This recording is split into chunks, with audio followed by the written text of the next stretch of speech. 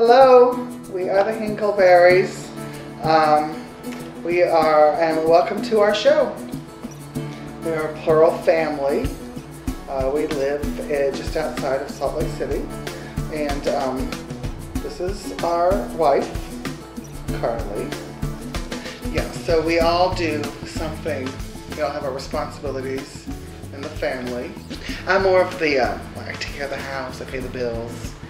I don't mean I make the money to pay the bills, I actually write out the checks. And I make the money to pay the bills. Yeah. I feel like I may be the third husband, but in some ways, I do have the most important role in the household. I provide for us, and I make the money that allows Carly and Christoph to go on their shopping trips. It's so matchy-matchy. Which came first, the dress or the sweater? Who knows? Sears Roebuck's the only one that knows for sure. The Lord has chosen to bless me with an eye for design and fashion. Doesn't mean I'm weird. It means I know what color looks best on what skin tone, okay? People ask us all the time, do you ever, like, bring another brother husband in, or like, well, we're not, it doesn't go weird. It doesn't go weird. We do not go weird. We don't go weird. I would say I married my best friend. Oh my God. Can we get a shot at you guys kissing? Each other? Yeah. Look at that. Passion. I got it.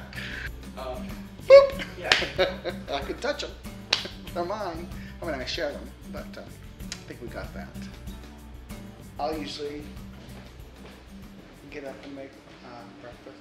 So here's the thing about Justin. I mean, he's such a huge part of our family, but he was in a tragic tractor accident where the tractor was tractoring. I don't know what they do. Every time I think of the tractor running into him, we just rolled him over.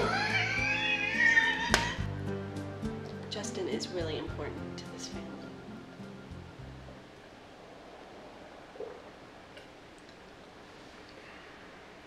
I have to pee.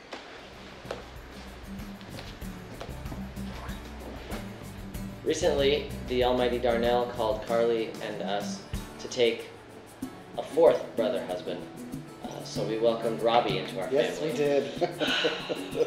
Let's just bring him in. Yeah. You sit right here. You can sit right here. No, I always sit next to Marty, and I don't think it's right.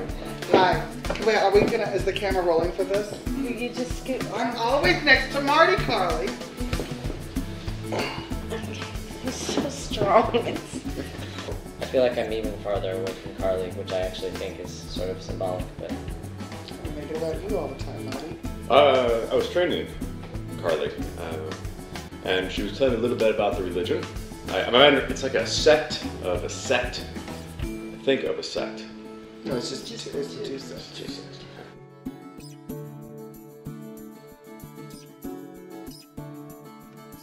Yeah, I look, man. I mean, you know, it's awesome. And I need help because I'm trying to, you know, I got a new tanning line that I'm working on. It's actually called I don't know the name yet.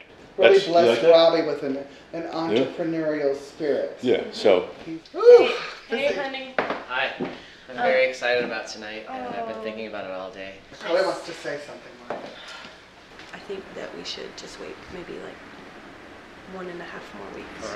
For our husband-wife night? Yeah, because I think he really needs me. Bringing Robbie into the family has not exactly been what I expected.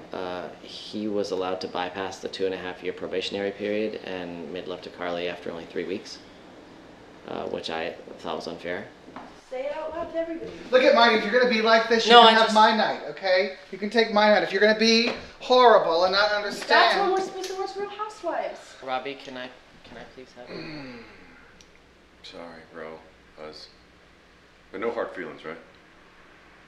I thought about it, and I thought that if Darnell called Carly to spend prayer time with Robbie, then that be Darnell's will. Just because I don't get have the privilege tonight doesn't mean that I never will. So you can see that we're like peas in a pod. We all fit comfortably